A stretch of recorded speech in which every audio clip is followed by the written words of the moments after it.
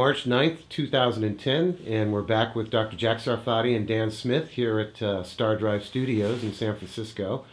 And we're going to pick up where we left off the other day. And apparently Ron P. had asked Dan to discuss certain things today. So Dan, the show's yours. Okay. No, well, he didn't. No, he didn't suggest any content. Okay. Suggested a stage prop here, which Jack has. Oh, I see. The Glenn Fittich. Well, here's Glenn Fittich, 12 years. I'll raise my glass to that. Okay. What was it that Humphrey Bogart? No, what was it? No, what was it Frank Sinatra said? Oh yeah, Frank Sinatra's. There's a quote from Frank Sinatra we saw when we went out the other night. Something to the effect of, "I feel sorry for people who don't drink because when they get up in the morning, that's as good as they're going to feel all day." That's in Sodini's restaurant in North Beach. Yeah. Well, Dan. All right. So I just drew up a list of metaphysical metaphors here that I was going to try to bounce off of Jack, see if there's any connection. And the one we've spoken about is the holograph, and Jack has made a possible breakthrough in the cosmic holography of explaining dark energy as a back action of the future Omega hologram, which is out there maybe 15 billion light years away. We keep getting closer to it, but yeah, it's far. Yeah. And that's also, the mind of God. Right. It acts. Excuse me. Did you say 15 billion? Yes. Billion. Oh God, I thought you said 15 million. I was worried there. Right. That's that Woody Allen story. You know the Woody Allen story about that? Anyway, go ahead. Go ahead, Dan. Oh, anyway, That's a very good summary, by the way, Dan. Excellent. yeah. Well, I must wait. I've got to tell people. Dan does have a master's degree in physics from Princeton. Two of them. Both from Princeton? No. One from Go ahead. Maryland. Yeah, one. He has two master's degrees in physics, one from Princeton, one from the University of Maryland, and a bachelor's, which he did in 3 years in physics from Stanford. So he's not a total idiot. Not total, but I'm even trying. though he may look like one, Give he's me actually not. Go ahead. Yeah, I can't talk as fast as Jack can. No. He's not as dumb as he looks. Right. Okay. All right, go ahead, Dan. All That was right. very good. I'm Yeah. A plus, by the way, Dan. Yeah, That was right. excellent. Yeah, I'm a fast study. You're a fast study. All Well, right. Stanford, yeah. And so there's a waveguide out there 15 billion years away that's the huge thing that is the mind of God. Well, I call it the brain The of brain, God. the the brain brain, in which the brain, mind is the software. yeah. It's the hardware, the brain. And that could be B-R-A-N-E or But B-R-A-I-N. as I was trying to explain to Jack, that must mean that God is awfully stupid, because the only thing that comes from the mind of God is this one measure of dark energy, which is one. That's which is. I don't know if it's the only thing, because the idea is that we are all holographic images of which the brain of God is the hologram. See, Well, so it's projecting us in some mysterious way, which I don't fully understand myself. It is projecting us as holographic images, and since we're holographic images, we're like compressed files. So we don't have all the complexity and richness of God's mind. We are just Right. images. We are like compressed files, homomorphic Right. images, many to one homomorphic images. But go ahead. Yeah, and I was relating that somewhat to the Mandelbrot set, Yes, there certainly is an which- analogy with the Mandelbrot set. which is Not- kind of the reverse. You get you put in 4 bits of information, and you get out an infinite apparent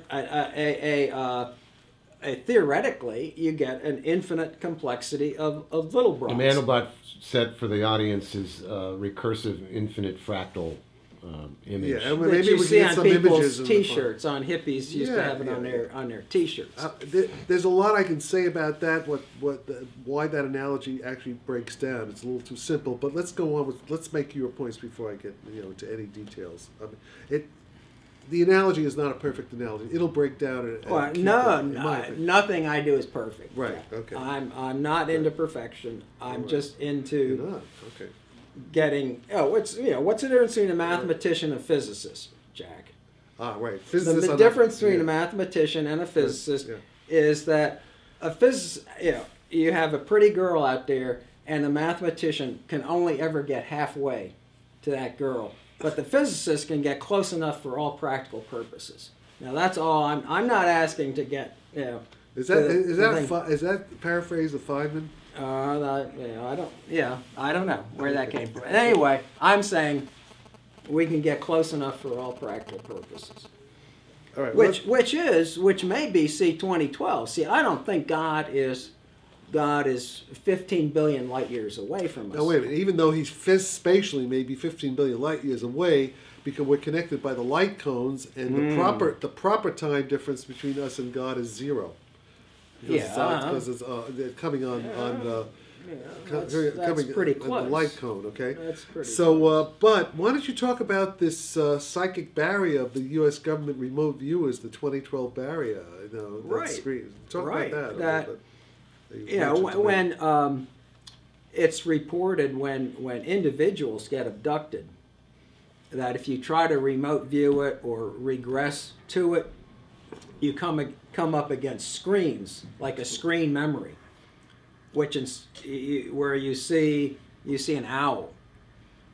And an owl? Did you say an owl? Oftentimes, you'll see an owl, and that will actually, though, if you penetrate further into that screen or into that memory, it turns out to be an ET, something. Oh, really? Okay. Yeah. Okay. Yeah. So you get, and so there are these screens of protecting.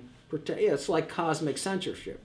This is kind of like now. This is ET being reported censorship. by were these military remote viewers, or were they private? I don't. I don't. I just pick things up out of the ether. Okay, and this is like internet urban legends. Yeah, urban internet. This is not inside information. That right. some remote viewers are reporting when they try to view into the future that they can't get past 2012. Mm-hmm. And I'm suggesting, well, maybe that's because we all get abducted. Or at least the remote viewers get abducted. Or they die. Or who. Yeah. Well, I don't think it. Yeah, okay. I'm not asking you to think, Jack. I'm just asking you to be artistic. Yes. Artistic with this. Yes, poetic. Putting on your poetic. Yeah. Poetic. My occult Poetic. thing. My occult. Right. Yeah. Right. With the dark side of the dark energy. All right. Okay. Okay. And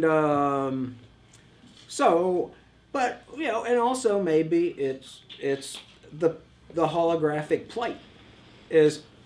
Well, who was it? Who was it? We were talking about earlier. The Dan Aykroyd.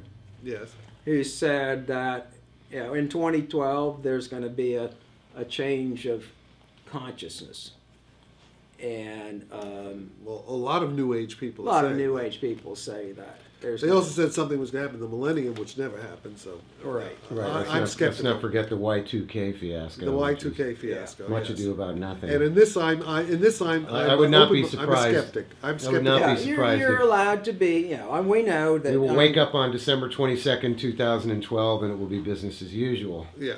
But the thing is this also, there is also the Navy guy who used the Pickerings as the Benowitz and told about the landing in 2017. So yeah, there's all kinds of numbers floating around, and we're just trying to see what fits. Because this is now we're playing. See, you were raised playing the correspondence theory of truth, which is just the facts. You were too. And so was both of us were raised that way, like Joe Friday. Oh, just the facts, ma'am. Don't interpret. Don't interpret. Well, that's not quite. Well, so. Of course, if you're a theoretician, then you're allowed to come up with mathematical. Well, remember, formulas. yeah, what Einstein told Heisenberg in 24, 25, that the theory determines the facts as well as the other way around. There's a very delicate, Well, two-way and street that's about also Quine's theory. The